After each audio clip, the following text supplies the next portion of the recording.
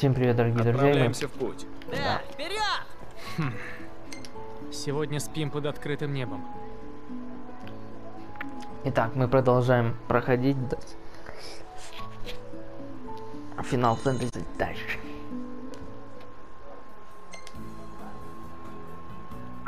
Так, давайте выберем вот это.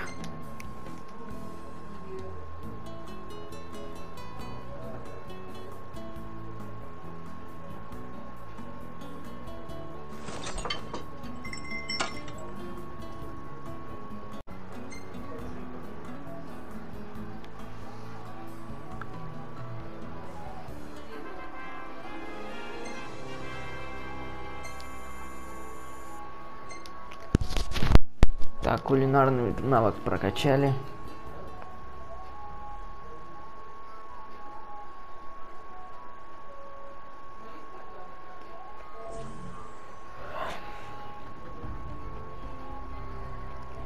Игнес, есть светлые идеи?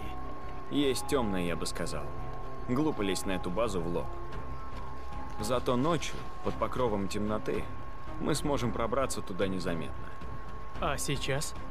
Выясним все, что можно про планировку базы и прикинем, где они держат регалию. Я проанализирую все данные и найду, как проникнуть на базу. Хорошая мысль. И мы вернем нашу регалию.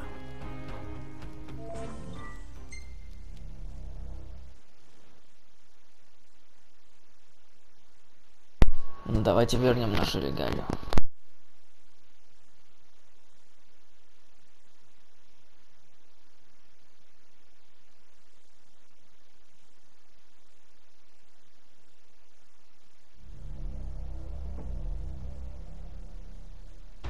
Наша цель – регалия. Драться со всем гарнизоном не в наших интересах. Никому не попадайтесь на глаза. Значит, надо успеть до рассвета. Именно. Даже если мы не доберемся до регалии, оставаться там будет нельзя.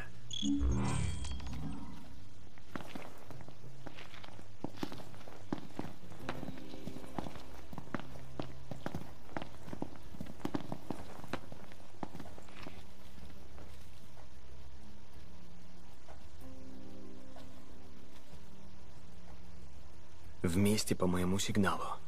А пока ждем. Ага. 3, 2, 1.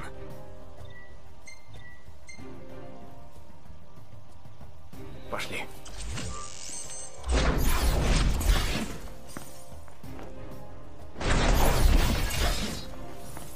Вот так.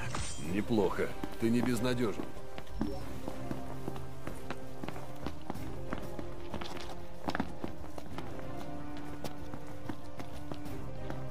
Стой. Что такое?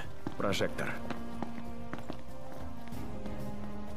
Порядок. Будь осторожен. Ладно.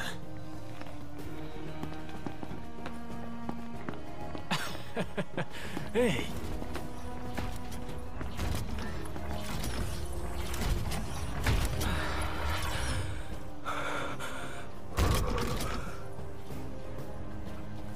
Прячься.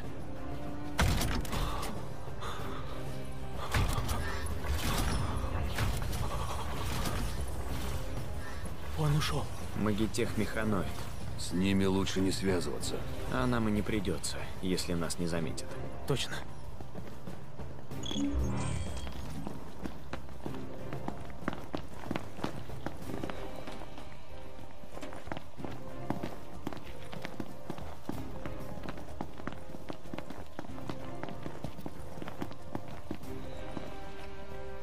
Целься в слепую зону, чтобы убить одним ударом.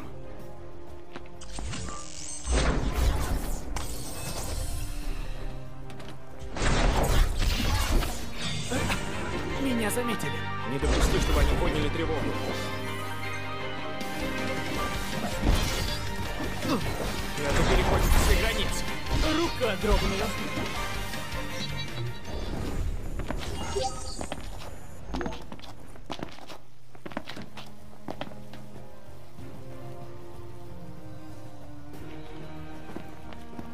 Местная энергостанция? Это какой-то мощный магитех-генератор.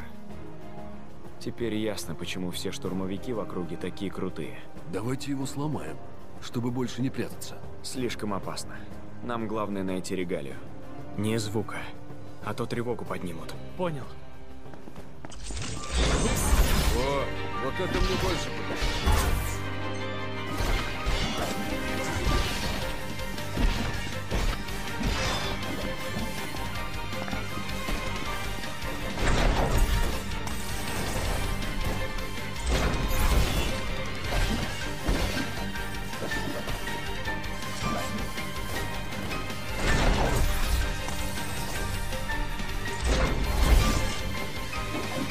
Хватит с этим возиться. Ага.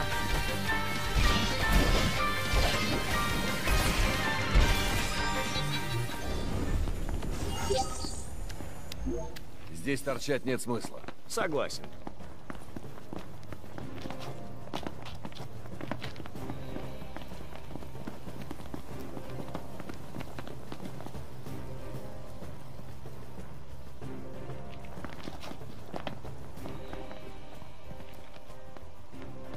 Вон наша малышка.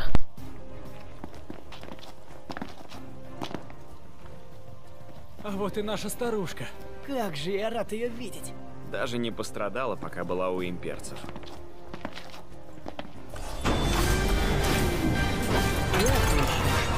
Новая задача. Теперь главное расчистить путь для регалии.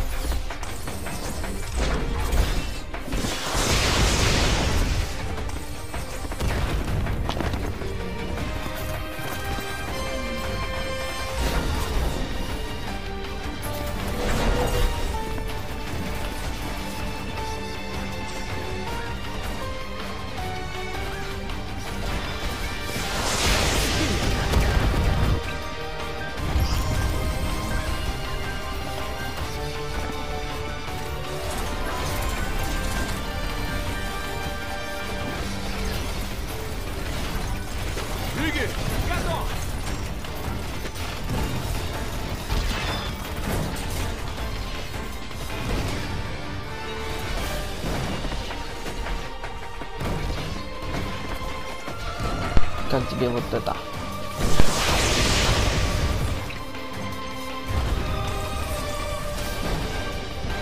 Еще немного, и с ними будет покончено.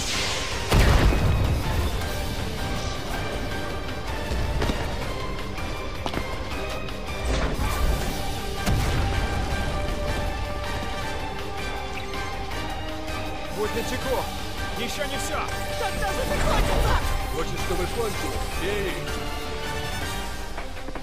Цельтесь в энергобаки! Они взорвут тех, кто будет рядом! Пусть сами за нас поработают!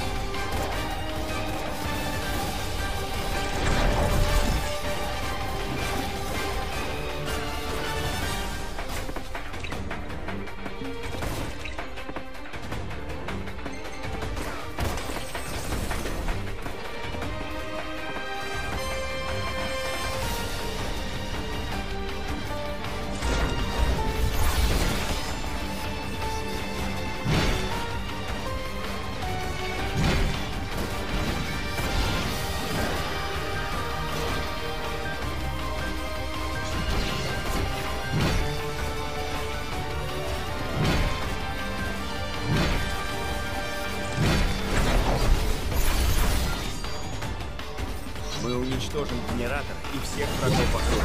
Но займись генератором. Есть шанс, что так мы ослабим магитехнику. Сейчас зажгем этот Нас все генератор. равно засекли. Отрывайтесь. Есть, сэр!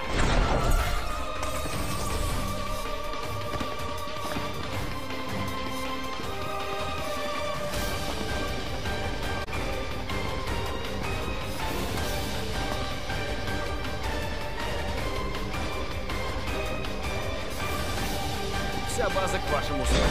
Душите всех. Не давайте врагам опомниться. Больше хаоса.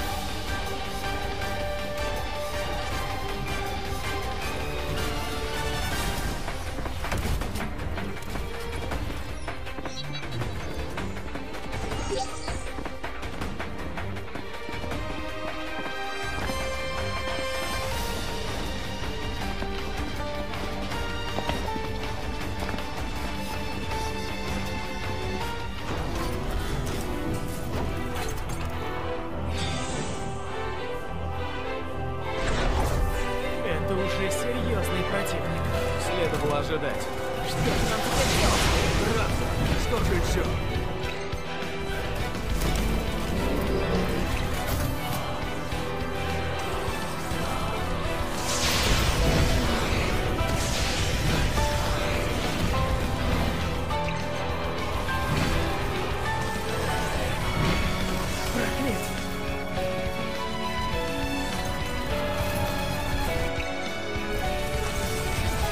Энергополе отключилось.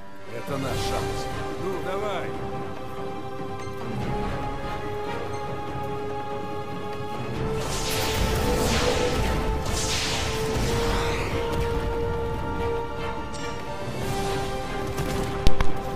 Почувствуйте силу ярости.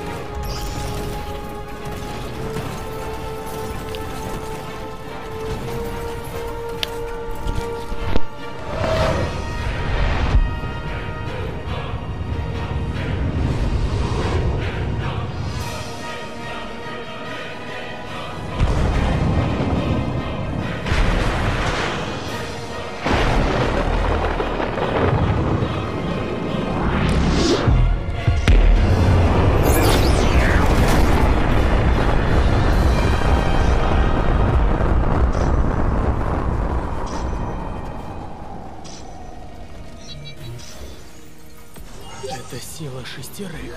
Чувак, вот это была жесть! Молниеносная зачистка. О, ладно, забираем регалию и валим отсюда.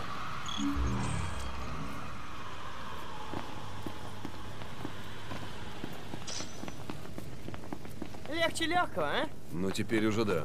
Сегодня мы случайно нанесли серьезный удар Империи. Маршал будет счастлив это услышать. В базе пришел абзац. Абазац. Что, прикольно звучит. Видим базу, ей абзац. Абазац. Я теперь так и буду говорить. А вы как хотите. Я не хочу. Как-то несерьезно звучит. Может, придумаем еще больший абзац? Я первым это придумал, поэтому так и назовем. Абазац. Привыкай. Проще сказать, чем сделать.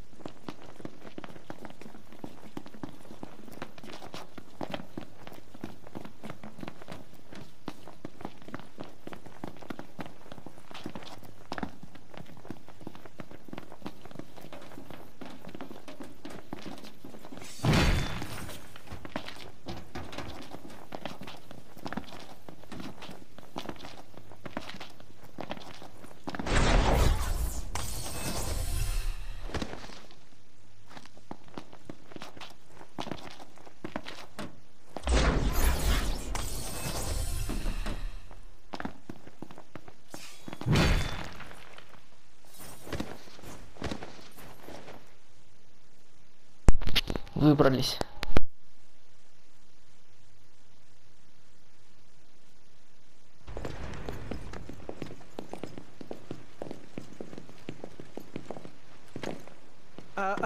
Парни, Здравствуй, Ноктис.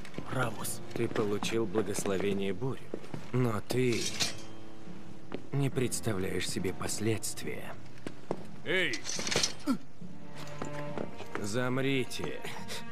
Все. дело дрянь. Единственный наследник короны. Узрите же его величие. Все славьте избранного короля. А ты, жалкая имперская крыса! Служишь врагу, лишь бы выследить Луну? Я не служу, это мне служат! Королевский щит. Можешь не сомневаться. И какой толк от этого щита?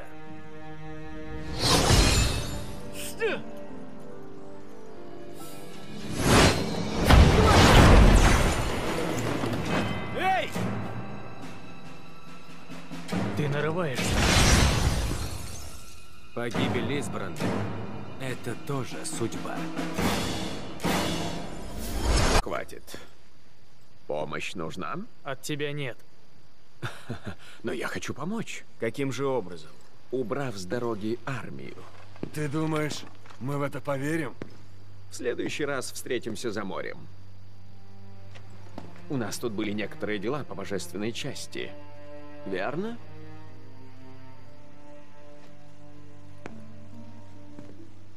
До встречи, принц. И удачи.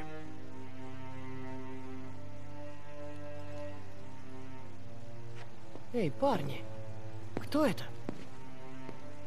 Равус Нокс Флёра. Первый сын Тенебры. Старший брат леди Лунафреи.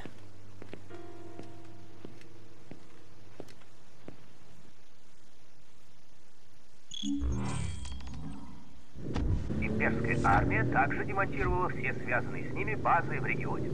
Временное правительство Инсомнии прогнозирует затруднение движения на большинстве автотрасс и рекомендует всем жителям воздержаться от поездок до улучшения ситуации. Объясни мне вот что.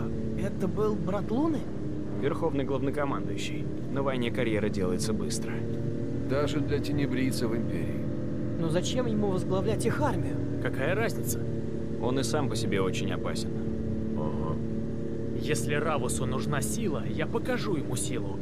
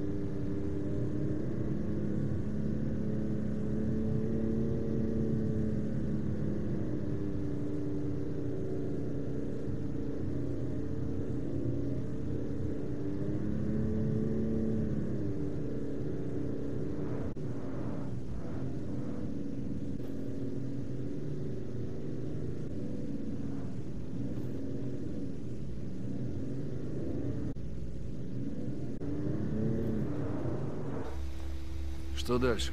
Поговорим с местными? Пусть Нокта решает.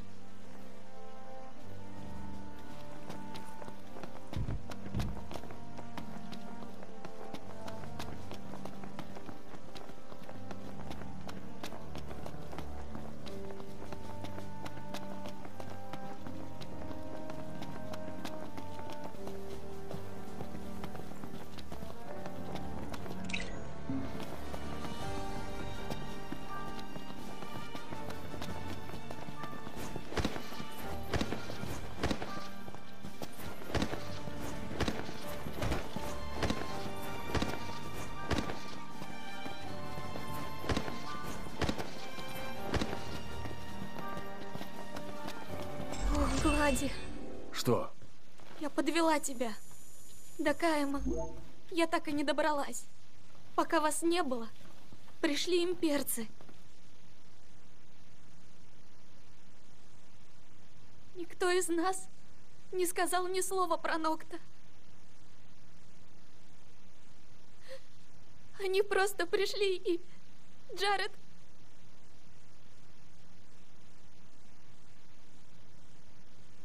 Что ты хочешь сказать? Что с Джаредом? Мы ничего не могли сделать!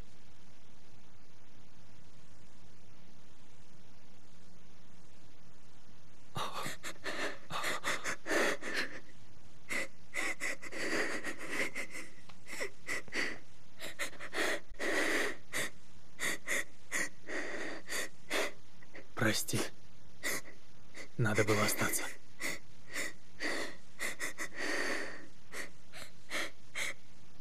Я не смог им помешать. Им не сойдет это с рук. Империя заплатит за все. Даю слово.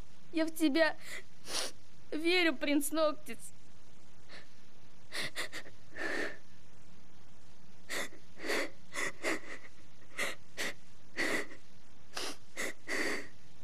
Я поеду в Каэм и возьму с собой Талкота. Мы не можем ничего не делать. Да, надо что-то делать.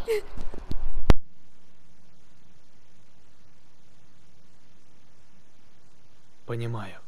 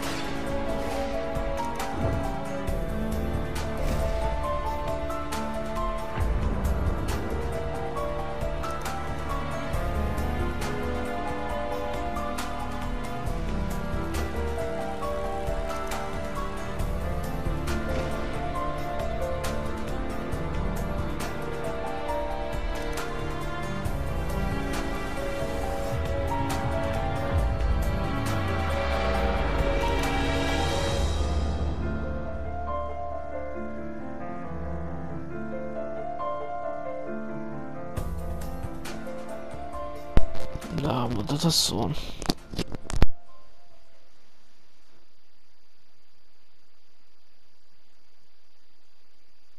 Глава 6. Только вперед.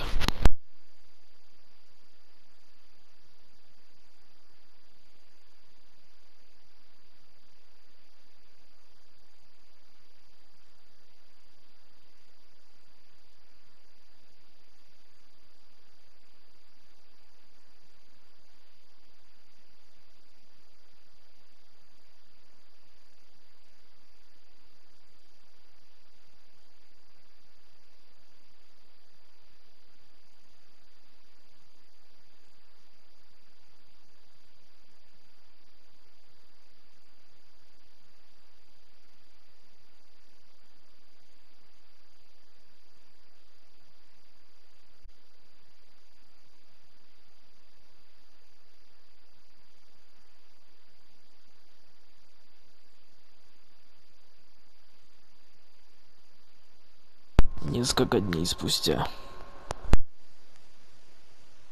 После всего, что случилось, я не могу отпускать ее одну. В машине. Ну что, едем? Пока Синди чинит корабль, не хочется заставлять их ждать. Надо их поблагодарить. Вообще, и благодарить-то Джареда. Да, он обо всем подумал.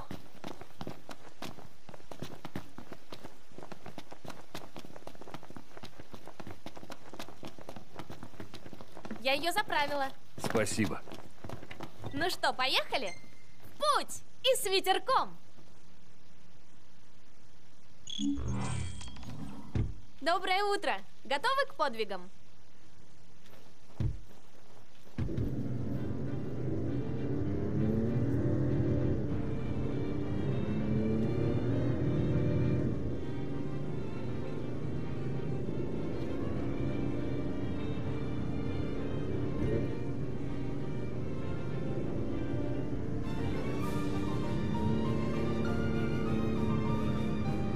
Я смотрю на регалию и вспоминаю о доме.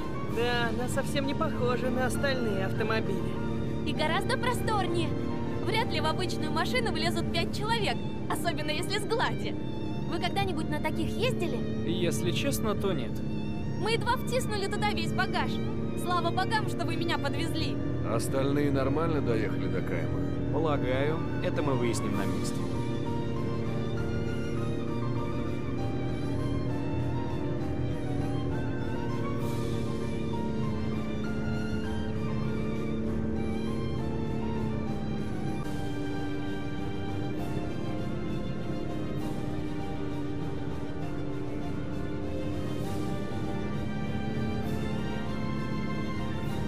Смотри, видишь гору? Это Ровоток. Я в этом уверена. На 90%. Не на 100? Ты почти эксперт. И все благодаря Джареду.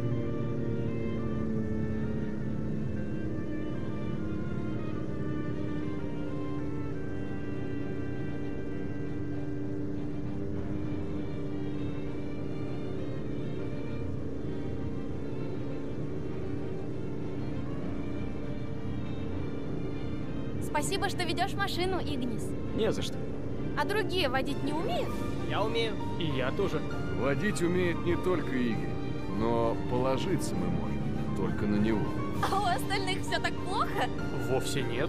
Правда же? Правда, но Гладио ни за что не станет рисковать, если в машине едет его сестренка.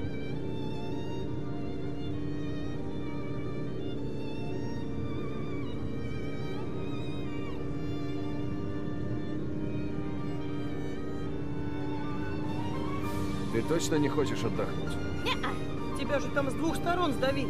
Хочешь, поменяйся с промптом? Не, зачем? Мне и тут хорошо. Как скажешь.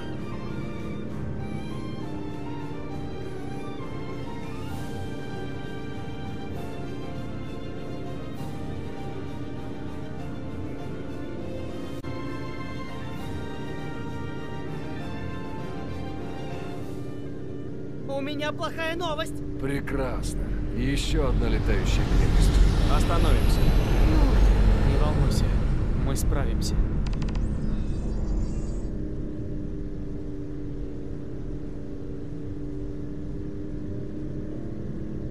Вот дерьмо.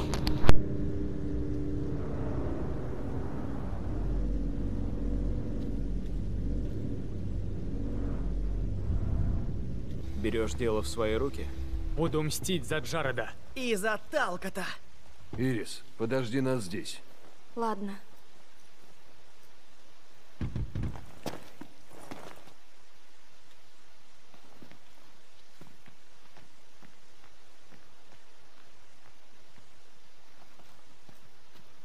Нокт, не стоит бросаться в бой, очертя голову. Предлагаю собрать информацию и составить план.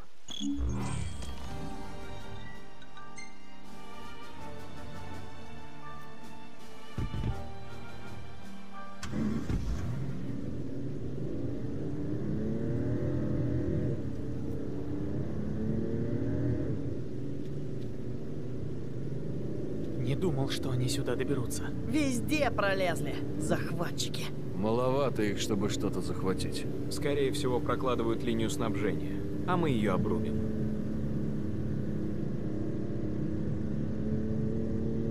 Кажется, все как раньше. Так только кажется. Один раз мы их побили. Теперь так легко уже не будет. Им тоже легко не будет. Прям на встречку вылез. Все на выход. Как думаешь, у Ирис все в порядке? Она совсем одна. Она большая девочка, все будет хорошо.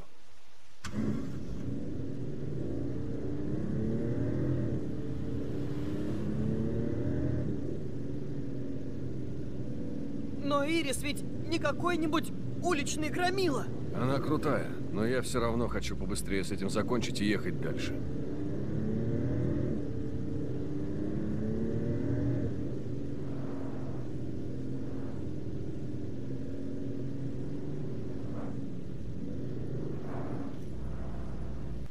Пройдемся для разнообразия.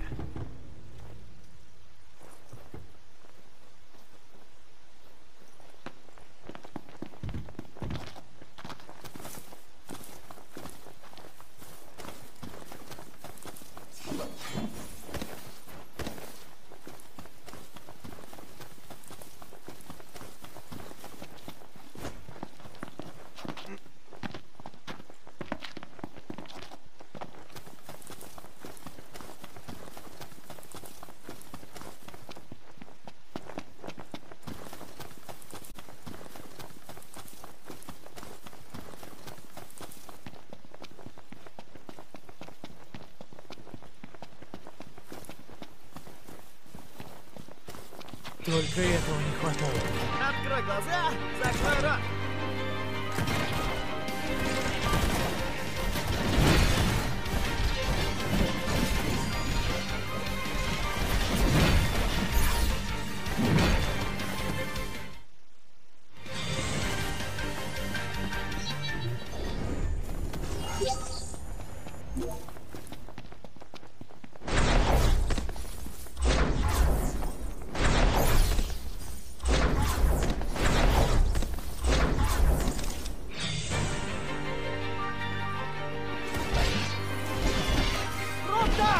С удовольствием! Готов! Вот так!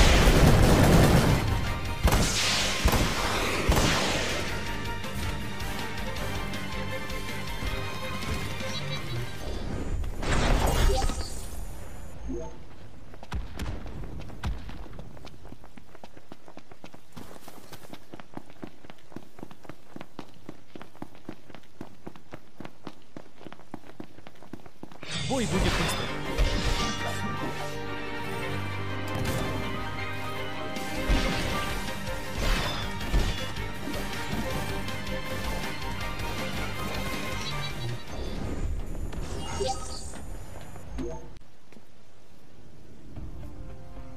Ну и какой же у нас план? Найти командира базы и взять его в плен. От железяк мы никакой информации не добьемся, а вот обычные кости ломаются очень легко. Разделимся на две группы по двое. Промпта и Гладио отвлекут внимание врага.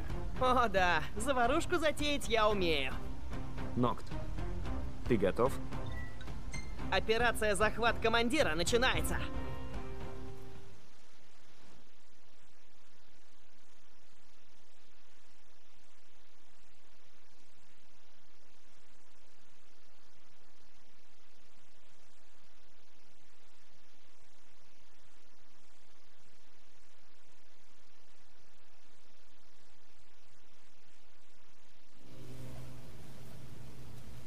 Сколько же наглости у этой выскочки-наемницы до сих пор не связалась со мной. Это неприемлемо. Подобное поведение порочит доброе имя его светлейшества. Вот наша цель. Идем за ним. Хватаем по сигналу, а пока не высовывайся.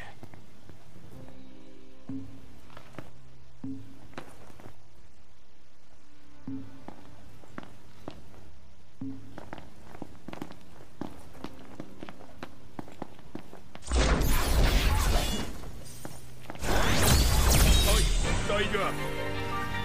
Есть время сражаться и время отступать, как сейчас. Ой.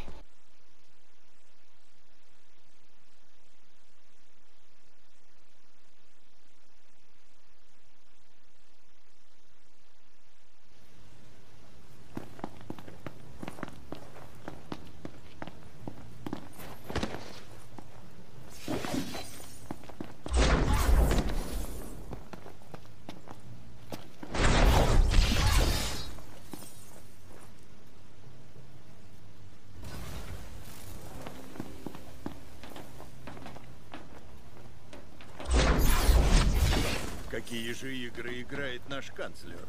Меня. Стой! Кто идет? Есть время сражаться и время отступать, как сейчас.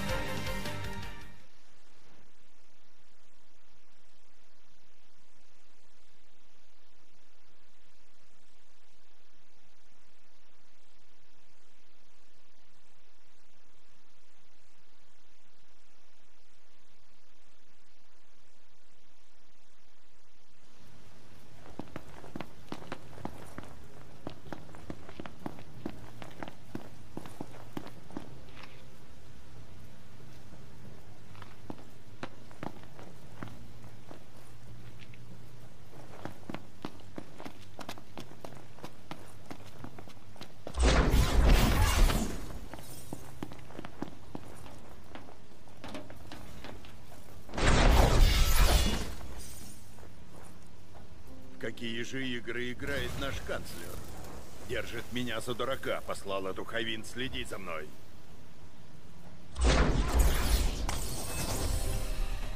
Стой! Кто идет?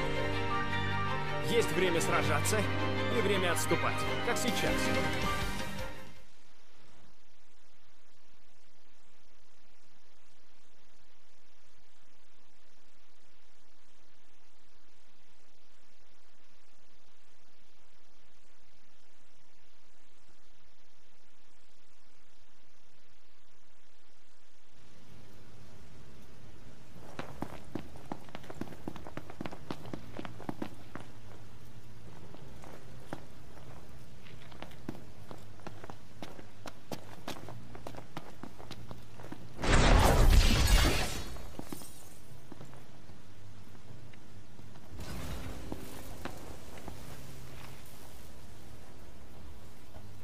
Какие же игры играет наш канцлер? Держит меня за дурака, послал эту Хавин следить за мной.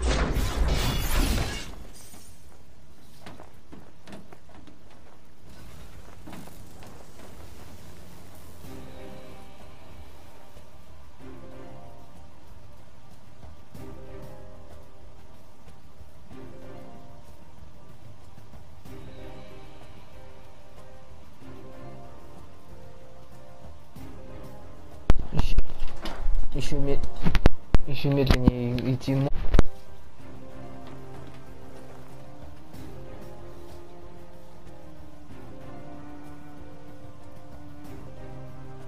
Мы с ней постоянно встречаемся, и это не совпадение. Он уверяет меня, что доверяет ей как человеку. И это говорит тот, кто стоит на магите армии.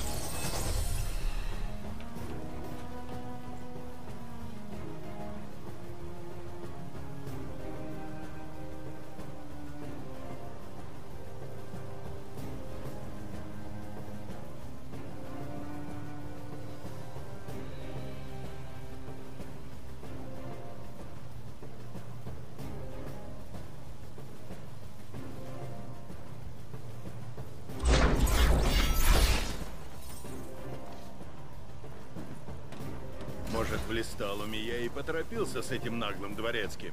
Однако моя задача осталась прежней. И будь я проклят, если допущу, чтобы эта жалкая наемница добралась до раньше, чем калиту Улдор.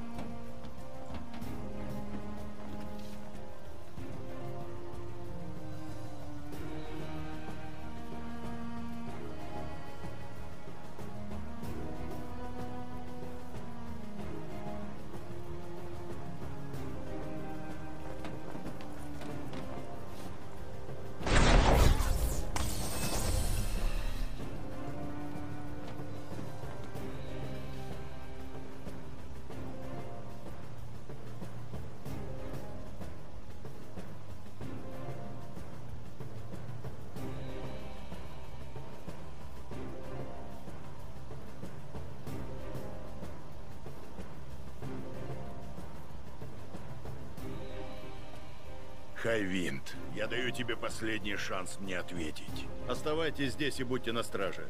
Появится капитан, впустите ее.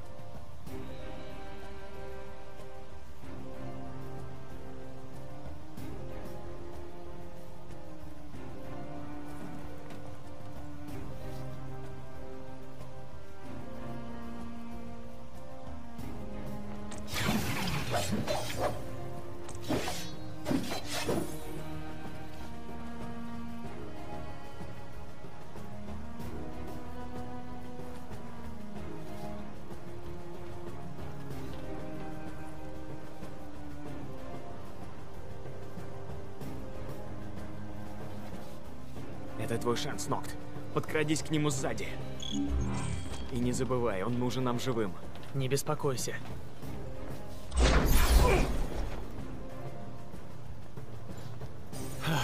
Ты в отличной форме. Действуй дальше. Взялись за дело. Я уведу его отсюда.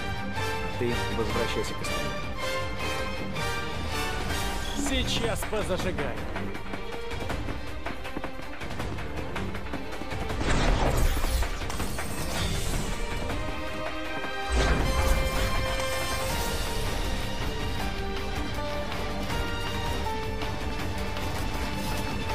Иди сюда.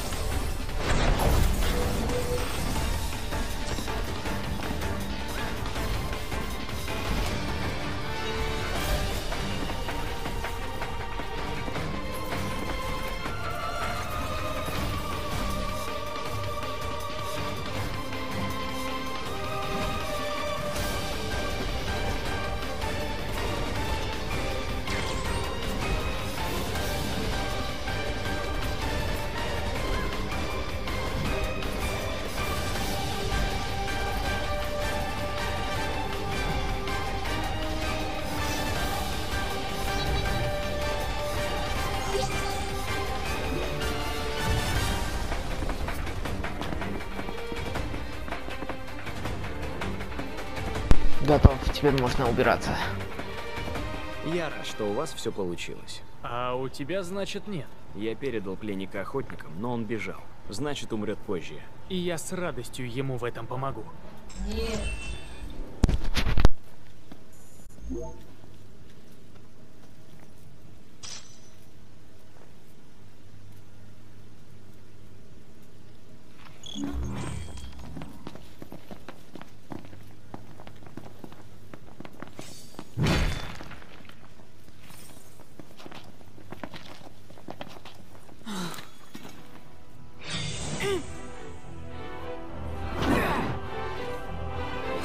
А это что?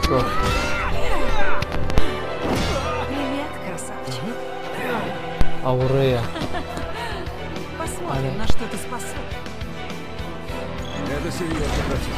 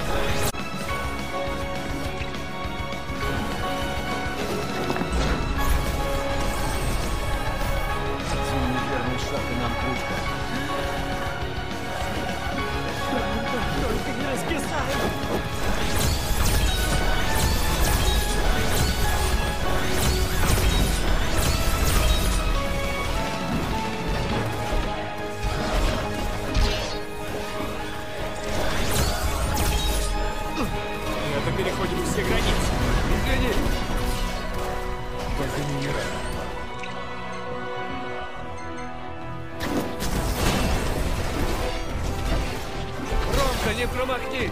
Ага. Скверно.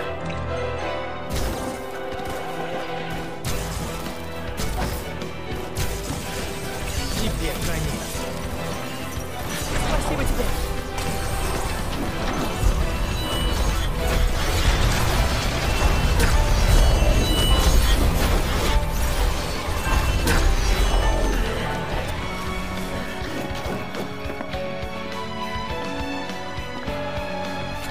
Как новенький.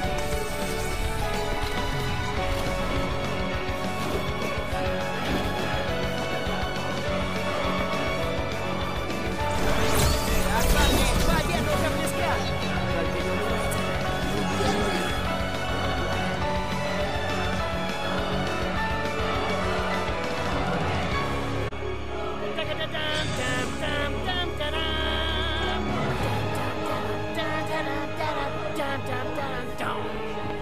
Ой, кажется, пора. Что пора? Заканчивать. Извините, но я сверхурочно не работаю. Я бы могла, но мне же за это не заплатят. Как-нибудь еще поиграем, красавчик.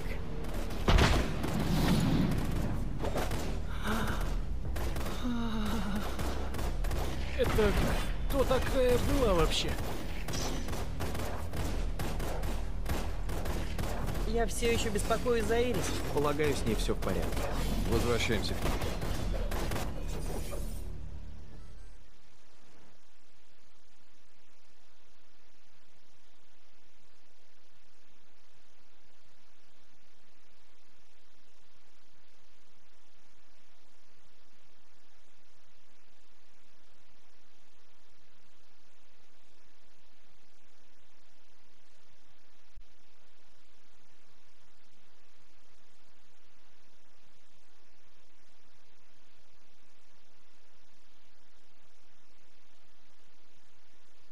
Вы вернулись. Ну что, вломили им? Да. Такая у нас работа. Вы не против, если я посижу в вашей комнате?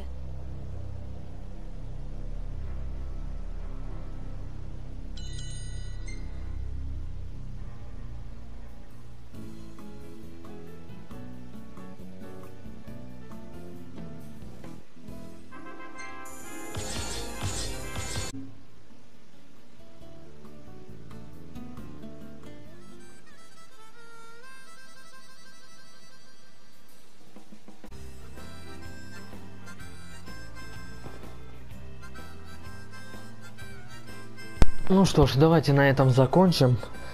И продолжим уже в следующей части. Все, спасибо, что смотрели. Всем пока. Ирис, пошли покушаем. Пошли. Идёшь?